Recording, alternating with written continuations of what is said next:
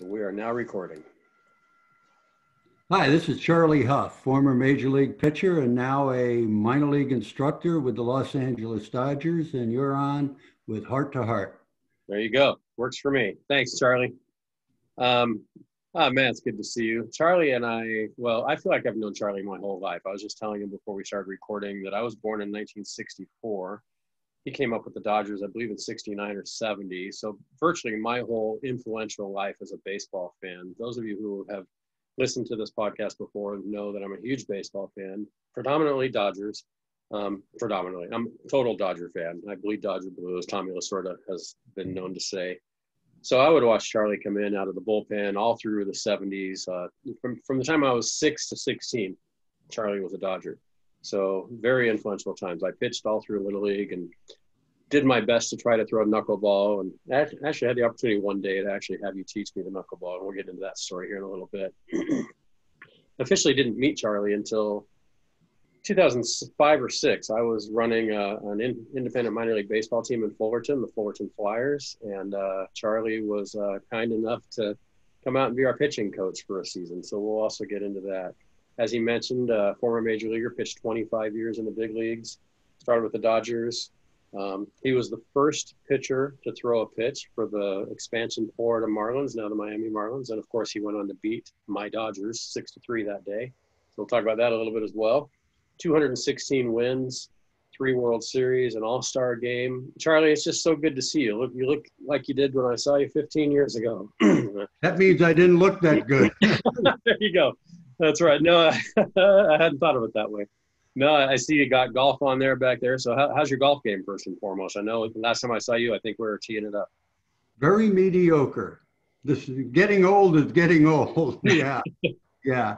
Too many things ache a little bit, but I used to play okay, and now I can't.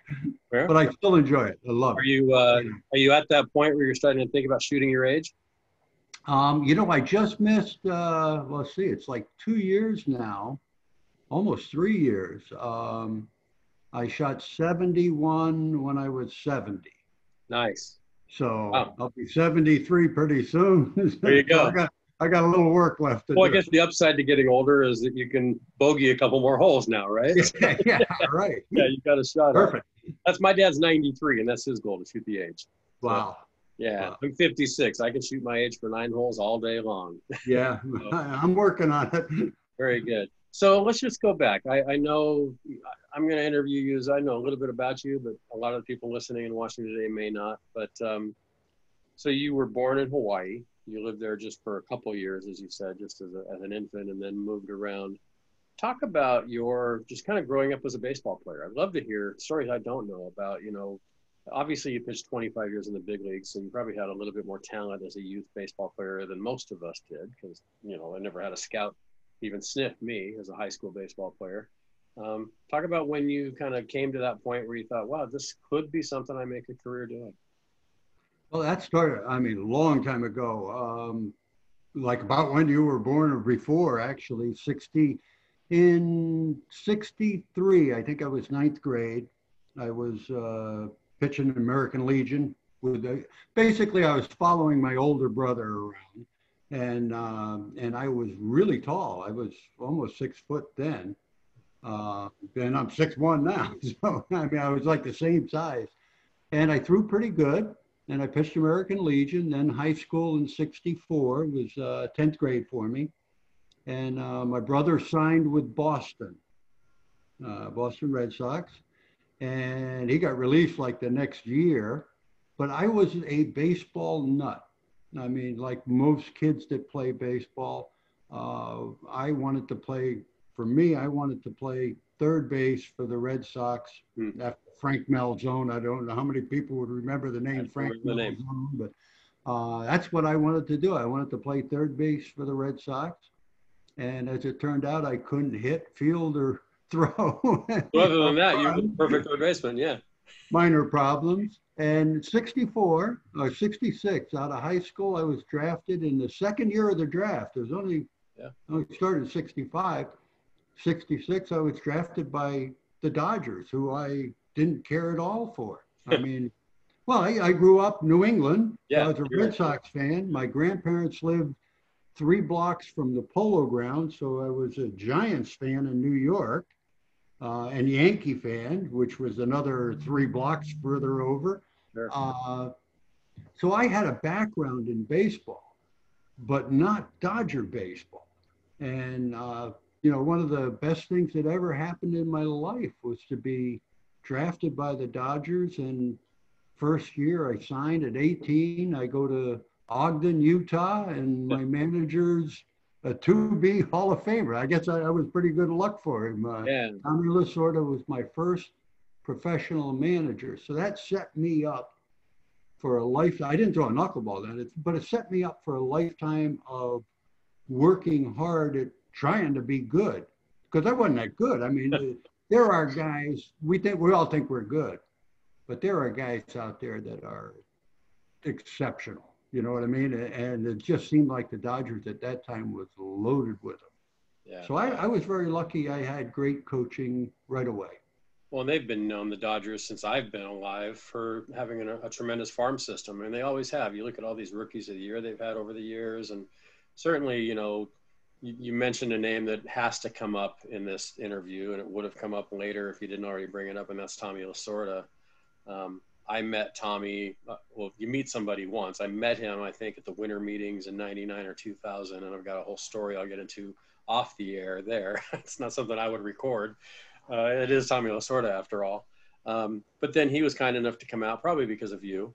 Definitely because you were our pitching coach in 2006. He was kind enough to come out and talk to our players with the flyers and do the inspirational thing that Tommy does with not only our players, but our fans and me.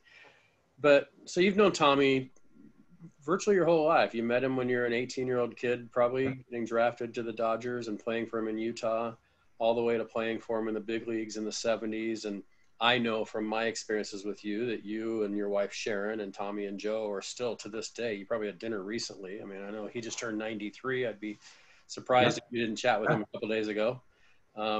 Just, later in this interview, I want to do a little bit of a word association, and I'll give you, there's some names out there that you're tied to, good and bad. Reggie Jackson comes to mind, and we'll go there later. But when you think about Tommy, if you were to describe Tommy to someone who's never even heard about him, how would you describe him?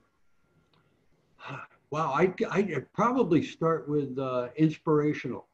Okay. Because, Tommy was a minor league player, got a brief stretch in the big leagues. I think he was 0-4 as a big league pitcher. And getting to the big league, I tell you what, anybody that gets a day in the big leagues is really, really good. Yeah. Even if you can't perform at the level you wish you could. Sure. But if you get there, you're very, very good. So his whole life became, I'm going to be a big league, whatever, coach, manager, general manager. I don't know what his aspirations were right then, but he was going to make baseball his entire life. And that was going to be, so you really never work. Right. If you never work, you're a 12-year-old little leaguer. I've been that 12 years old. Now that's 50 years or 60 years, 60 plus. Oops. You get to be a kid forever if you work in baseball, because this is not work. Yeah. You can gripe, we can gripe a little bit, but that's what Tommy was. He was an inspiration to say, you're not here just for fun this week or to see how good you are this week. This is a lifetime of work. And for me, it hit me at 18 years old. It hit me like, wow, this is the way to do this. This is the way to do it. Be relentless at getting better. Yeah. Yeah, and I think he's known for that. I've had had the opportunity to speak with a lot of former players of Tommy's, and as I mentioned, to talk with him myself. And he does inspire you with his words, but also just he is a hard worker. He always, he worked hard to get to where he was, even to get to the big leagues, and then certainly as a coach. And I flood with memories of Tommy, as a fan when I think about him, because I've followed the Dodgers my whole life. Talk about, I don't know how, you were drafted as a third baseman. You're known as a knuckleball throwing pitcher for 25 years in the big leagues. As for those who are watching, when we're on Zoom, we can put whatever name we want. You know, I have Ed Hart on mine because that's my name, real creative. Well, Charlie threw knuckleballs for a living, and his nickname on his screen is Nuck. So you were signed as a third baseman. Talk about that story of evolving from a third baseman to a knuckleball pitcher. And then I want to get back into going into the big leagues as a rookie playing for Tommy again. Yeah, as a kid, you know, like most little league kids, and I had an older brother who was very good. So I followed him. He played first. I played third. I would have played first if he wasn't there. But I loved playing third base. It was the most fun I think I ever had playing baseball. Was trying to play third.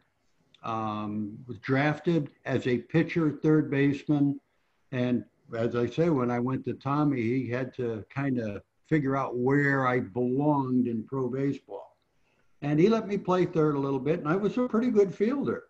And I could throw across the infield pretty good. And I could hit a little bit, but I couldn't run a lick. I mean, I was the slowest guy in the world, and I was not a home run hitter. So it came down to where's my options. I was an 8th round pick, and the 2nd round pick was a third baseman with some power. So I wasn't going to play much. Sure. And so my option was, Tommy, what do I do? He said, you got to pitch, kid. And fortunately, he said that to me. You know, and I was a regular pitcher. I threw pretty good that year, and struggled in the first year in pro ball. I think I was 5-7 with, you know, like a 4.8 or something like that. Ball jumps in Utah, but yeah, I was going to say you're up there in the elevation. Yeah. Everybody you're playing is up there in the middle. Yeah, everybody was that kind of high ERA, yeah. But I mean, I was not a star on that team. Okay. But that's where I was. I mean, I was an infielder, pitcher, whatever. And through the right leadership, the Dodgers, you know, and Tommy in particular, kind of guided me towards pitching. So that set me up for a lifetime of trying to be a big league pitcher. And I was, I guess you'd say, borderline type as a prospect. Okay. I mean, you know, an 8th rounder, and it was the 2nd year of the draft. You know, an 8th rounder, you're not, you know, you're not Walker Buehler. Yeah, you're on the cusp, and there's guys who've been drafted a lot lower who are in the Hall of Fame today, of course. Yeah, too, so, yeah. I'm basically just another guy with a dream of playing in the baseball, playing in the big leagues, and that's where I came from. You know, I mean, it was not a super talented thing. I just was lucky to be drafted by the Dodgers.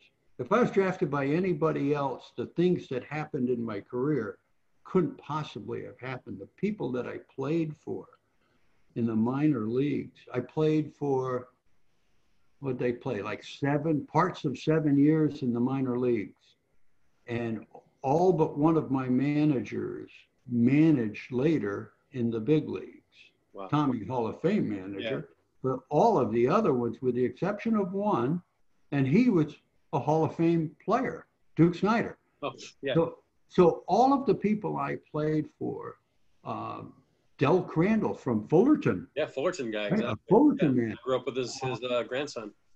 Another inspiration. You know, these people put a guy like me in the mode to have a chance to play in the big leagues because I was under talented. You know, I mean, and I pitched 4 years as a regular pitcher. Fastball, curveball, slider, changeup, lousy changeup, lousy fastball, average fastball at best, they said, and ended up with a sore shoulder. And Tommy, I mean, to finish how I ended up being a knuckleballer. Yeah. Tommy got me invited to the Instructional League in '69. And it was my 2nd trip to the Instructional League, and a minor league instructor. This is one of the things I love about minor league instructors, a guy named Goldie Holt. Okay. Watching me play catch, walked up to me and said, hey, have you ever tried to throw a knuckleball? He knew my shoulder was bad. Yeah. And I said, no, show me how. You know, and he showed me a grip on the ball. And in 5 minutes, I threw one that didn't spin. Wow. I don't, the ball, the grip he showed me, Yeah. I've never changed it. I moved the ball a little bit, but I never changed it, the grip itself. And for the next 25 years, I held the ball exactly the same, and it just fit. So I had, the fortune of, if Goldie Holt doesn't walk up to me, I don't know what I do. Yeah. If you were playing for anybody else, you wouldn't have met him. And yeah. I'd be punching tickets, working at the racetrack at Hialeah. I mean, that's where I would have gone. Yeah. So I got really lucky to be drafted by the Dodgers, run into Tommy, gave me a chance. I mean, everything happened right. Yeah. So you lead me into a couple of topics that I think a lot of my audience are not sports fans, and the podcast wasn't created to be sports related, although I would talk to sports personalities all day, every day, because that's where my passion lies, along with family business, of course. So let's talk about, Duke Snider, Tommy Lasorda, these other managers who are influential, Goldie Holt, who obviously played a key role in you becoming a 25-year, not a key role, probably, one of the top 2 or 3 key roles in you becoming a 25-year major leaguer. What have you learned about leadership? Because you've coached, you were a coach with us for a year, and I know you continue to coach, and you talked about being an instructional coach now for the Dodgers and how you had to come home early from spring training this year because of the pandemic. And, we might touch on that in a little while as well. But how have you taken what you learned as a young man growing up in the game and tried to apply that now as a leader and a coach? I mean, I know you're not the manager, but you still, the people you've talked about, your coaches, were probably just as influential on you as anyone. How have you tried to adapt what you learned from them as a leader yourself? It's a different personality. I mean, I never had a personality like Tommy. Well, who does? Yeah. Who does? Exactly. Yeah. I mean, that is he's a general. I mean, I'd be a corporal, sergeant type of thing. Yeah. But all of those guys taught me things. Like I said, Del Crandall, Norm Sherry, Roger Craig. These guys taught me things about baseball and about teaching and coaching and getting on the level with the player. You don't have to teach the stars. Yeah. You guide them along a little bit, make sure that they're doing their things right. But the guy like me, which is most players, you need to reach them on their level. You need to get where they trust what you say. And that is a little bit of a trick, but I learned a lot of that stuff through those guys. I was not a Lasorda style coach. Right. Tommy didn't coach how to throw the ball. Tommy coached beat the other team. Figure out how to. You know what I mean? Yeah. He gave you that inspiration that there's nobody just tries. I need players that do it, that win.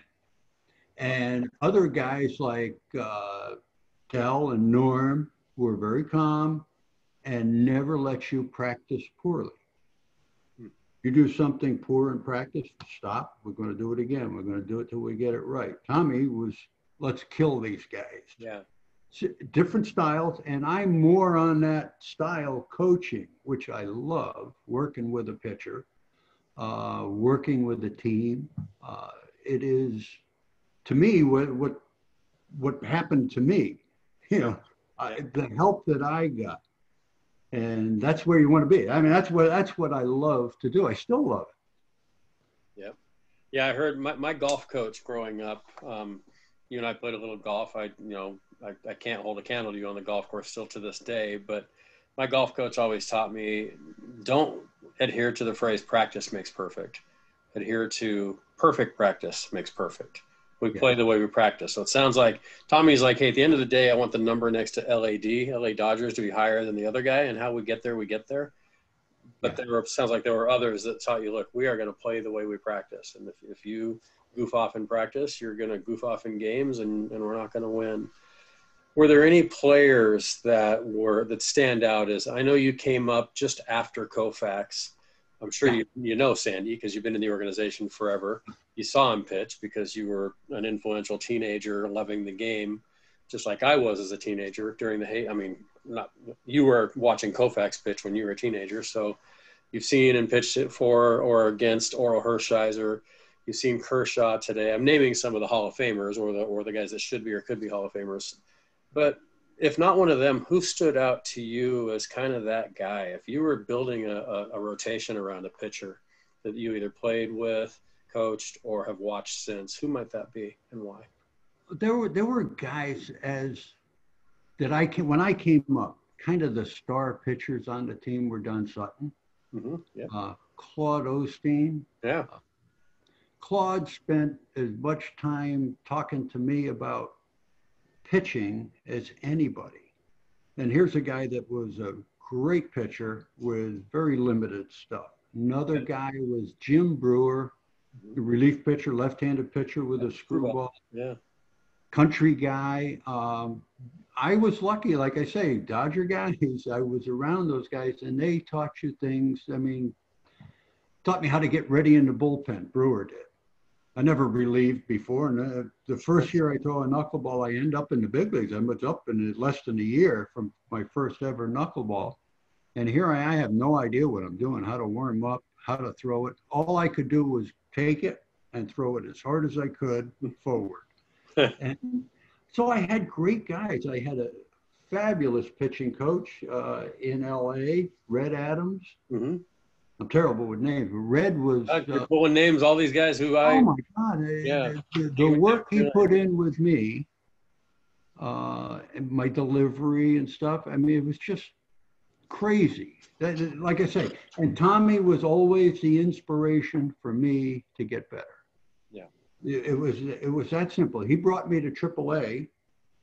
Tommy was the AAA manager the year I started throwing the knuckleball, and he brought me there. And one of the first things he said to me, because I was pretty wild, you know, I never really fixed that either. He said to me, he said, "You're going to throw a knuckleball till it's 3-0. So none of this trying to sneak a fastball by somebody. You're going to throw a knuckleball till it's 3-0. And if you believe you can get a knuckleball over 3-0, you throw it." Again. So that was my inspiration. I got a guy that loves what I can do. Yeah. It doesn't always work, but there's stretches where it's really good. And he loved the good stretches. So he gave me that feeling of, okay, you're going to win. You're going to beat the other team because you got a pitch they can't hit. Mm-hmm. When I got to the big leagues, and not to knock a guy, I mean, Walter Alston, great manager, Hall of Fame manager, sure. But his first rule for me was 2-0. I had to throw a fastball. You know, he didn't want me to walk. I didn't want to walk him either, but I would, you know, the first 3 hits I gave up in the big leagues were in Chicago. I got a save that day too, but the first 3 hits I gave up were Billy Williams, Johnny Callison, and Randy Hundley. 2-0 fastballs and all 3 home runs. Ooh, so they knew.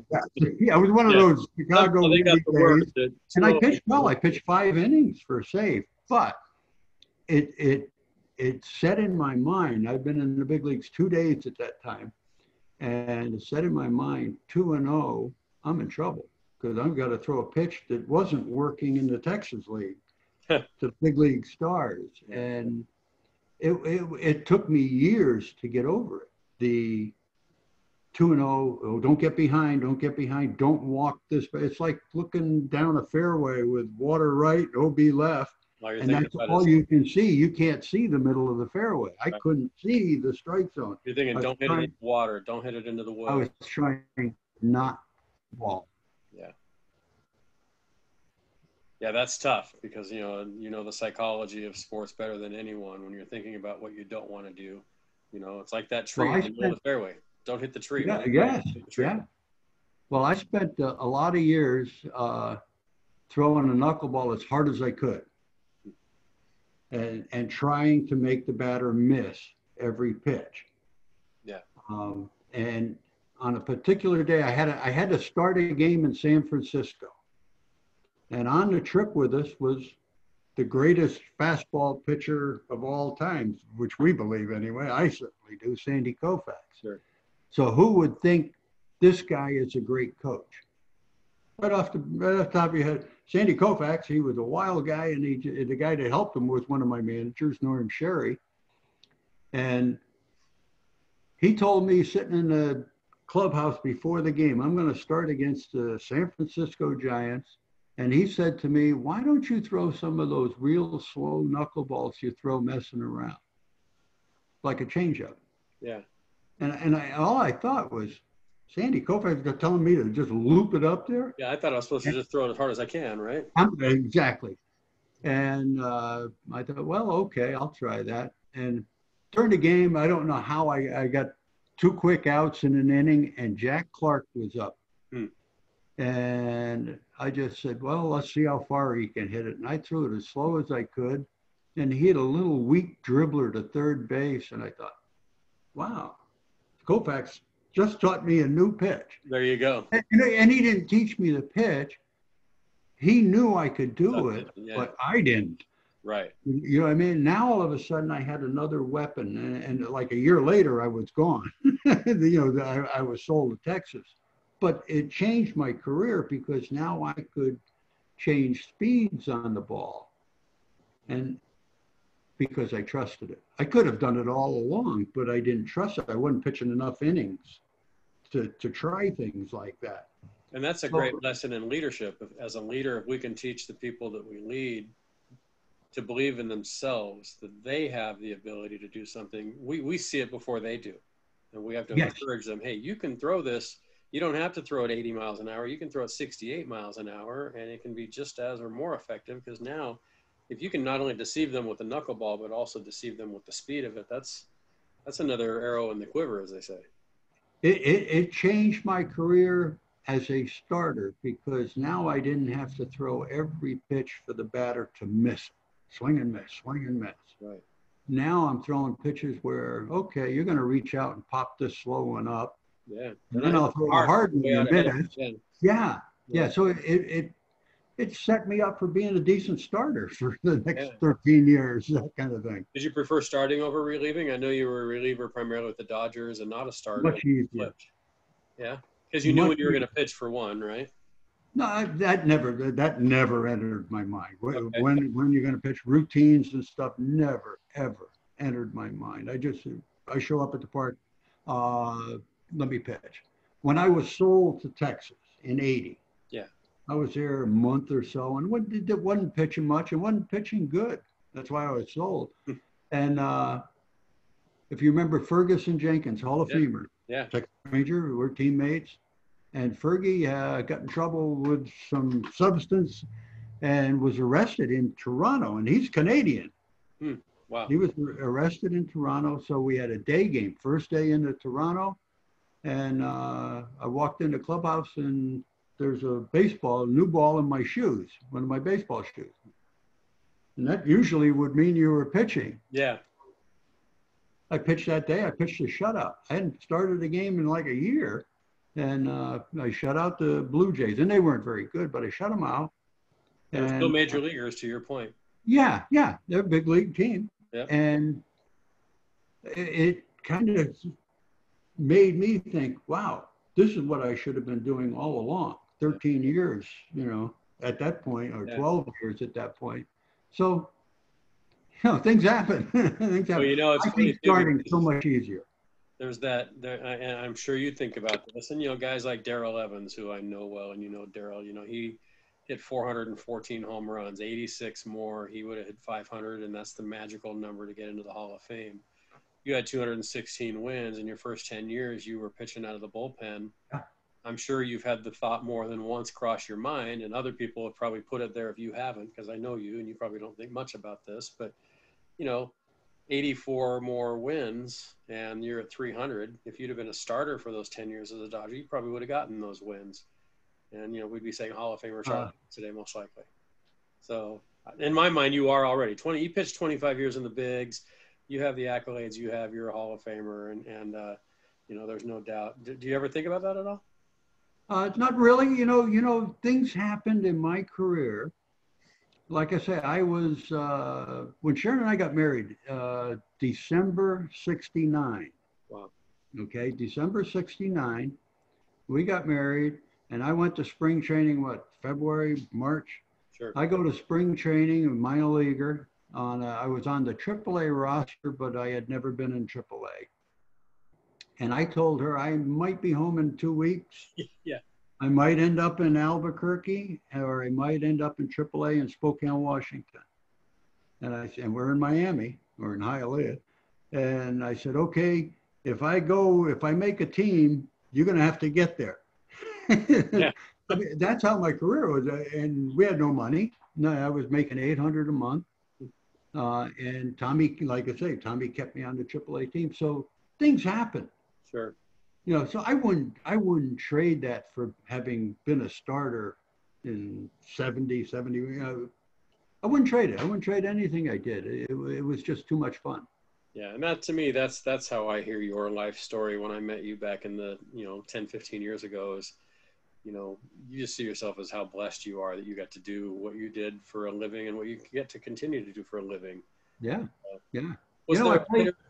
I played those. Excuse me. I played those first 6 years after learning to throw a knuckleball at big leagues, up and down for a few years, and then there for the rest of the time.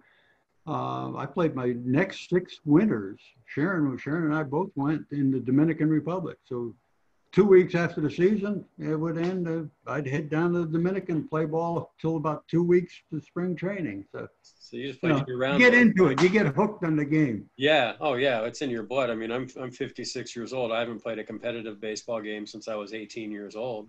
I was the GM of a team for 3 years, and that was certainly competitive. But yeah, it's in your blood. I mean, I listening and watching the Dodgers has been something I've done my whole life. And I'll watch any baseball game, but I'm really into it if it's the Dodgers because that's my team. So let me throw a few names at you. We've talked about Tommy a little bit. I want to tell a quick Tommy story that involves you and me. For those that know, I had the good fortune of working in professional baseball for 3 seasons. Charlie's done it his whole life, and I'm very envious of anybody that's gotten to do that. 2005, 6, and 7, I was a general manager of an independent minor league baseball team in Fullerton, my hometown. And we were looking for a pitching coach going into the 2006 season. And a mutual friend of Charlie's and mine, Steve DeTola, who worked then and still does work at Cal State Fullerton, got wind that we were looking for a pitching coach. I guess you and Steve have known each other a variety of different ways, golf buddies and so forth. Anyway, long story short, I get introduced to Charlie, and I felt like I think I've told you the story, Charlie. I felt like a college football coach going into the living room of a blue chip high school quarterback, trying to convince you to come play quarterback for my university. Charlie had already decided, I think, he was going to be our pitching coach, and probably had already announced that to Gary Templeton, our manager. But I got to feel like I was in there recruiting Charlie a little bit to come be our pitching coach. And so after we signed Charlie to be our pitching coach, I get back to my office probably the same day or next day, and there's a voicemail on my machine at work from Tommy Lasorda. And Tommy has gotten wind now that we have signed Charlie Hough to be our pitching coach for the Fullerton Flyers. And I'll never forget just how my whole heart just dropped. I was so excited that we had Charlie. I'd met you now, and it's like, wow, you're going to be our pitching coach. My players were excited. Gary Templeton was happy about it. And then I'm thinking, well, if Tommy wants you, you're going to obviously go back and be a pitching coach with the Dodgers. And I'll never forget when I talked to you and you told me that that wasn't something you had interest in doing. You didn't want to travel, and they weren't looking at bringing you in to be the pitching coach for the Los Angeles Dodgers that year. They wanted you, I think, you'd probably take you back to Ogden, where you started it all as an 18-year-old kid, ironically enough. Well, Tommy offered me 10,000 baseballs, which would have covered a lot of our budget for the opportunity to trade Charlie Hough to the Dodgers. But so there's that, Charlie Hough, Tommy Lasorda, 10,000 baseballs story that was pretty fun. You, I remember you had dinner, I think, that weekend with Tommy and Joe. And do you remember? I mean, you probably don't remember. You've had so many memories through the years of baseball. Do you remember much or anything stand out to you about that year that you were our pitching coach, or that process of coming in to agree to be our coach for that season? The whole thing, I hadn't done much for, the last couple of years. I had been the New York Mets pitching coach in 2001 and 2. Then I did a few months during the 03 season with the Padres at Lake Elsinore. filling in for them. They had fired somebody and needed somebody. But basically, I was not looking to work right then at that time. And the Fullerton Club is 3.5 miles from my house, you know. So that was a perfect deal for me. And it ended up, I went back the next year to coach in San Bernardino with the Dodgers. So the thing about Fullerton, you know, one of the things that was really neat was Chris Jacobaska. Yep, I was going to bring Chris's name up. Remember, Yep. you know, and we had some good young players and guys that have gone on to work in baseball and coach in college and high school. But Chris got a chance to play in the big leagues out of the Golden League. Yeah, So, exactly. yeah, that's kind of a thrill. You Yeah. know, I mean, that story, and then he got hurt. He got hit with a line drive that kind of messed up his career. Yeah. He had a chance to stay for a little longer, but he did pitch in the big leagues, and I'm kind of proud of that. Yeah, no, absolutely. I know I've talked to Jack about that as well. And I was going to ask you that. So you threw the knuckleball 25 years.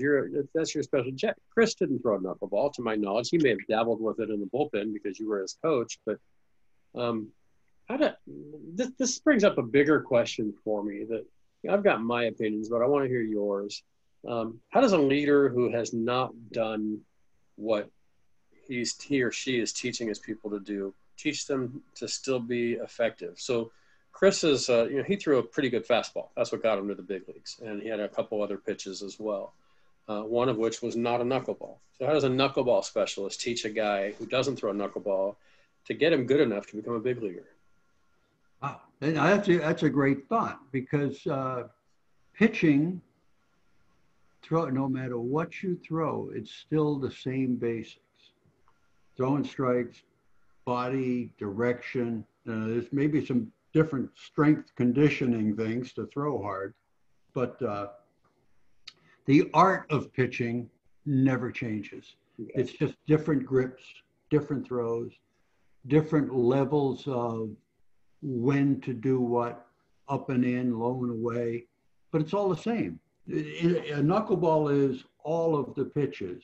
Today you hear the term tunneling pitching. Sure.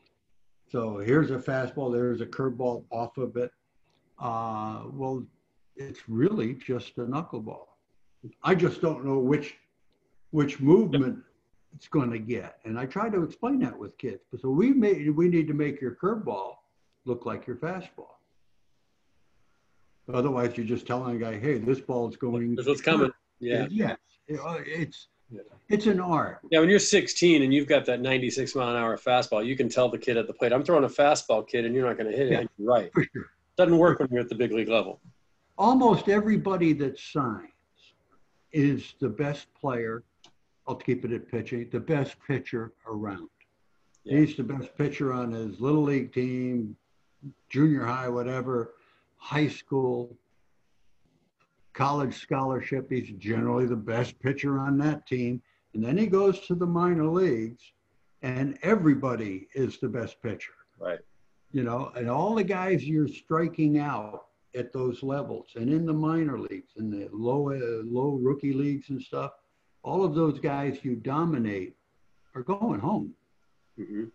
The couple guys that get a hit off you, those are the guys you have to get better than. You have to learn how to get better so you can compete with them because the other guys are going home.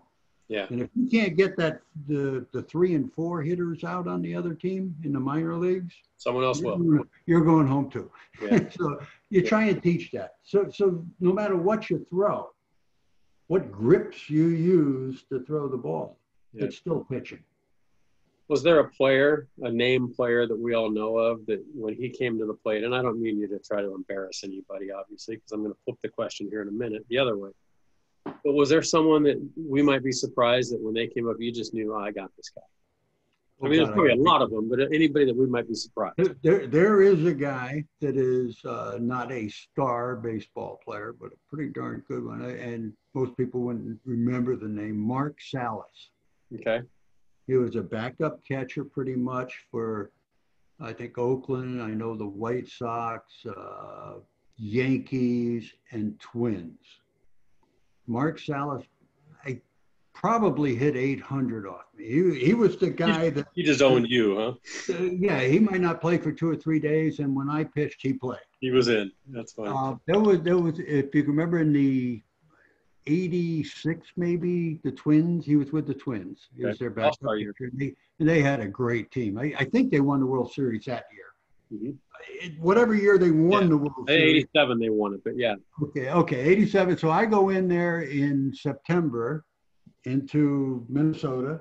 I'm starting the game, and I used to smoke back then. I'm sitting on the trainer's table with a cigarette, and the radio's on.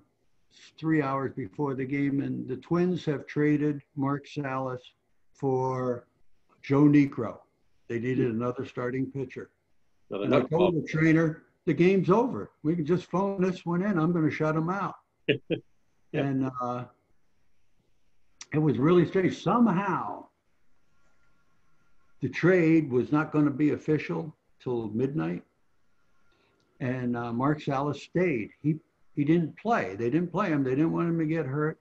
Yeah. And I had the Twins beat 2-1 in the ninth, and leading off pinch hitting. Oh no! Mark Salas, first pitch, he hit over that baggie. That's right.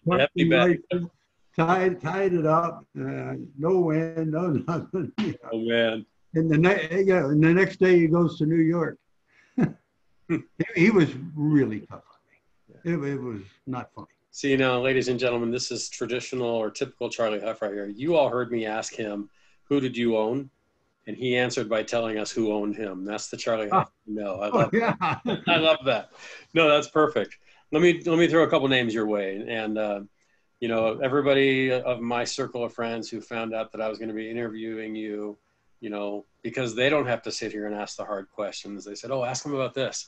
So and you and I've talked about this before, you know, you've signed the baseball card I have here in my office too. Reggie Jackson, what comes to mind when you think of good old number 44 for the Yankees? Superstar.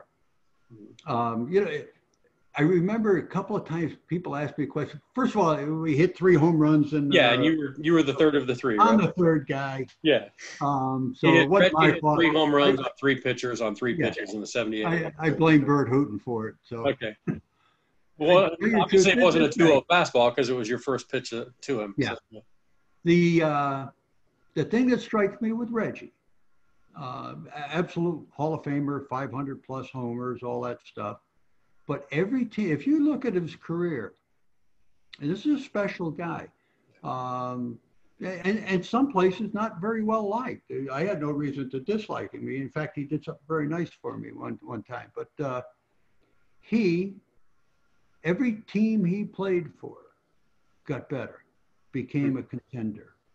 I mean, he won he was in 5 World Championships. Mr. October, yeah. I played in 3 World Series. All 3 were against him. That's right. Oakland and New York twice, and we lost all 3.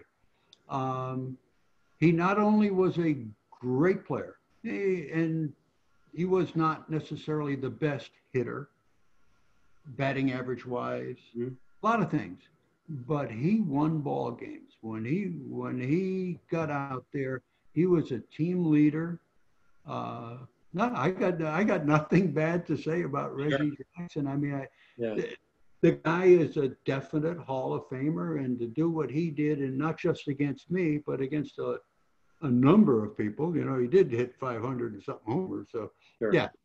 It never bothered me 1 minute. Yeah. What about Vin Scully? You know, Vinny just retired a couple years ago, 67 years calling Dodger games. You know Vinny well. Yeah. Talk about Vinny. Any stories that come up for you? You know what? How do you do a story or something about Vin Scully? The master storyteller himself. Yeah. Other than, you know, when I was a kid coming up with the Dodgers, you could hear, we'd be sitting in the bullpen, even on the mound on some nights. Yeah. You could hear Vinny because people carried transistor radios to the ballpark back then. They had radios with them, and you could hear him. So that's how important he was, you know, to the Dodgers. So what do you say about him? Thank you, I Vinny. miss those. Yeah, I Yeah, missed those years of being in the ballpark and watching the game and hearing Vinny. It's almost felt like it was piped in, but it was probably just everybody's radios that were on. yeah, yeah. I mean, it just he was special. Yeah. Yeah, he was a good one, good man to this day, and certainly someone that a lot of us admire just because of the type of Yeah, human being he is as yeah, well. Yeah. What about Gary Templeton? You and Gary worked together in '80 era. yeah. We got to work together for a bit there. Good man. What a player. You know, probably an underrated player. I mean, he's a guy that was traded for a Hall of Famer. Ozzie All Smith. right. Yeah. And was certainly a better hitter, certainly a Yeah. much better hitter. You know, I mean, he was a great player, good guy. You know, I don't even know if he's working right now. I don't know if he's working in pro Yeah, I base. think he's being a full-time grandpa. Last I talked to him, we stayed. Yeah, We worked together for 3 seasons with the yeah, Flyers, and we've stayed in touch over the years. I know, unfortunately, his wife passed fairly recently, and so he's been, that's been hard, obviously, but yeah. very actively involved in his kids and grandkids' lives, and playing a lot of golf, probably like you are, and I think we need to get out on the golf course sometime again. So Would love to. yeah. So when you play baseball, I'm going to bring this back full circle to what I do for a living for a moment, because again, I know a lot of the diehard baseball fans are listening, but I want those that run family businesses and that work in leadership and so forth to that might not be baseball fans to benefit from this conversation as much as anyone. Um, every year you go to spring training and you're basically getting a new family to a certain extent. I mean, you got the core guys every year in and year out. You knew that in the 70s, you knew when you pitched, Garvey was going to be at first, Lopes, Russell, Say, Dusty Baker. By the way, that's a trivia question for you. When I say April 24th, 1977, does anything come up for you? April 24th, 77. You're in Atlanta, and you did something that day Oh, that oh. Ron How Say, could I Dick forget? Lacy, Dusty Baker, and Steve Garvey also did. I think I hit a home run. You hit your only major league home run Yeah, that day. Ninth yeah, inning, you have a 16-6 win. And yeah. But it yeah. was close when I came in. Yeah, that's right. It was the game winner, right? Yeah. There you go. Yeah. So yeah, dude. So your one big league home run. What take me to that memory, because every pitcher I've ever talked to remembers every home run they ever hit. Well, you know what? I was a halfway decent hitter, you know, and in the minor leagues, I hit some home runs. And basically, I tried to hit a home run every time I walked back there. Why not, right? But at that time, relief pitchers, you didn't bat very often. So, you know, I might get 5 at bats a year or 10 at bats in a year. Pretty tough to hit. So I just finally stumbled into one and hit a high fly to left in Atlanta, which was what they call it, the launching pad. Punching pad, sure. So a few people hit home runs in Atlanta. Well, I that's all stumbled right. into them. But you share good company that day. I mean, you hit it. Garvey, Say, Dusty Baker, Lee Lacy. These are guys that hit some dingers for the Dodgers. Yeah. So back to my question. You got your core guys that are going to be on the team every year, but you got new guys coming in. So really, and when a season ends, it's like, okay, this is the last time this family is going to be together, because guys will get traded, guys will get sold, guys will retire, free agency, and so forth. Were there times you pitched in 3 World Series? You mentioned that you were an All-Star. Were there times coming into like the first few days of spring training or early in a year where you just looked around the clubhouse and thought, man, there's something really special here with this group? And I'm guessing the answer to that question is, of course, there were times. What was it about the chemistry, if you will, that you sensed in a team and thought, we got something special here as a family, as a team? Well, that whole stretch of, I'd say, 74 on with the Dodgers, that whole stretch, every year felt like, you know, we came close in 73. Yeah. And that's when things happened, when Garvey finally got to first, Say get to third. Lopes played every day. Russell was already in there. And then we made a move for Reggie Smith. I mean, and then later we made a move for Rick Monday and Baker. I mean, we just kept getting better and better. And every year felt like we should win it all. You know what I mean? And we didn't pull it off, but we were close pretty regular until we had some injuries and stuff. But every spring there felt like I was a kid. In Texas, we had a couple that I thought, wow, when we got Nolan Ryan, 89 or so. Yeah. The clubhouse was different. The media was different. It was exciting, and we didn't win, no, unfortunately. And then my last couple of years with Florida Marlins. Yeah. Basically I'm pitching in the big leagues, first game down there, and it's 10 miles from where I went to high school. Yeah.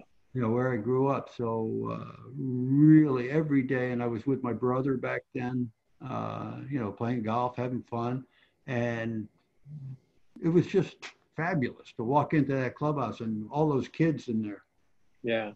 Yeah. That you talk so much about the love of the game and growing up as a kid and how we still feel like kids because we're around it. You're 45 years old. It's 1993. You've been signed to pitch for this expansion team down in Florida, now the Miami, then the Florida Marlins. But not only are you signed, then you make the rotation, but then you're the starting pitcher opening day, which non-baseball fans, that basically means the manager thinks you're the best guy on the team. At least at that moment, you're either the healthiest and or the best. And you're 45 years old and you're getting the ball on opening day, the very first opening day in Marlins history. Take me through that emotion. Well, it couldn't have been better when they offered me the job to go down there. I said, for sure. It was no discussion. You're older than your coaches for the most part, probably. Yeah. No discussion about salaries or anything like that. Just, okay, let's what I did last year. Let's go. And they wanted me there to be a bit of a leader on that pitching staff. So there's no complaining about what they asked me to do. I'd have relieved whatever they wanted me to do. I'll carry the balls if I have to. Yeah. They let me start that game, and here it is. It's against the Dodgers. Tommy Lasorda, all the guys I know. I mean, it couldn't have been better. It was a rainy, rotten morning, and maybe 15 minutes to game time, the sun came out. It was beautiful.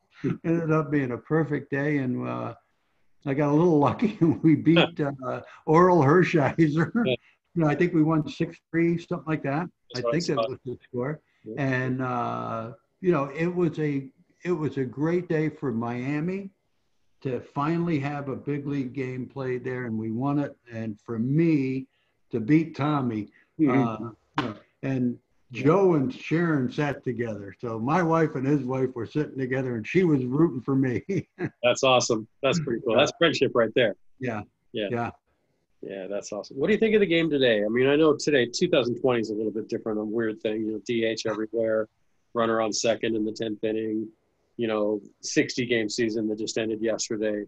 But the game overall, what when you look at the game today, you've seen the evolution of the game. You were around before the DH. You pitched through the DH. You've been DH before. You hit. Now you see, and I'm not talking necessarily about the DH, but just in general, are there fundamental changes that you've seen to the athletes or the game itself over the last 40 years that you've been in it? Wow. That is a great question. I think the players today are as good or better than ever. Now, they don't necessarily play better games and stuff, but the athletes are way, way better condition. In baseball, we're starting to use video way better, conditioning. We're more advanced now than we were when I played. That's for sure. And if the players aren't better now, then we've done a lousy job coaching. That's the way I look at it. So I think the game is terrific. The middle infielders today are like scary good. There was always stars, but I mean, guys from my era and be way before, they could play today and they'd be stars too, but they'd have to get in a little better condition. Sure. The only thing that upsets me is our best pitchers aren't pitching a high number of innings. Our best pitchers are pitching fewer innings, and that's because of the money. Sure. And we've still that become relief pitchers real early in their careers. Great arms. You remember when pitch count became such a big deal? I'm trying to remember because, you'd throw 130 pitches or, you'd have guys that, in the eighth inning have thrown 110 pitches and Tommy's coming out, not to pull him, but just to, pat him on the back and say, finish let's it. go. Now it's like you're at 85. I mean, you know, this isn't a knock on Kershaw or a knock on Dave Roberts or anything with the Dodgers, but across baseball, if a guy's in the 7th, 8th inning at 85 pitches, you know he's pretty much not coming in for the next inning. For the most Yeah, as a fan, I would love to see the star pitchers pitch complete games. Mm-hmm. On the other side of it, some of those relief pitchers getting one inning are more effective than possibly a tired Right. start. So, and money. I mean, if we're going to pay multi-millions a year, we're better off with that guy pitching 6 innings probably than 9. Sure. We may get more wins out of him, or we may win more games. He won't win them. Yeah, I'd rather get six innings out of Kershaw in late September than have him be done by late August because he gets 110 pitches. It is not the pitchers that are making those decisions. Oh yeah, these guys fight to stay. Management, but it's still, as a fan, I mean, I'd love to see Walker Buehler go out and pitch the 9th every night. You know, I mean, that's, you know, getting to see that kind of arm work. Sure. But you're thinking, how long can we have him do this now? Yeah. I can remember throwing 170 pitches in a game. 13 innings in Minnesota against that great team. 13 innings tied 2-2. And Bobby Valentine, my manager, said, that's it. And I went, like, why? Why now? You know, why after 13 innings? And he said, you got to come back a day early to pitch against the Angels. Because I want you pitching again in a couple of days. Yeah. It's not like you were putting the torque on the elbow of a 90-mile-an-hour fastball. Sure. But I mean, Nolan told me he threw over 200 in a game. Yeah. So, I mean, the players are great. The game has changed the way we run it. That's all. Mm-hmm. So I've eaten up an hour of your day, and I know you got a lot to get on to, and I could sit here and talk with you forever. I could have 5 more pages of notes and questions, but how would you, if you were to write your autobiography, I'm not going to ask you what would you call it, because that's putting you on the spot unless you've thought about it, but what would be the underlying theme that you think the readers, or a movie about Charlie Hough's life, what would you hope would be the theme, and what do you think the theme would be? That would be pretty dull, right? No, I'd watch it. Excuse me.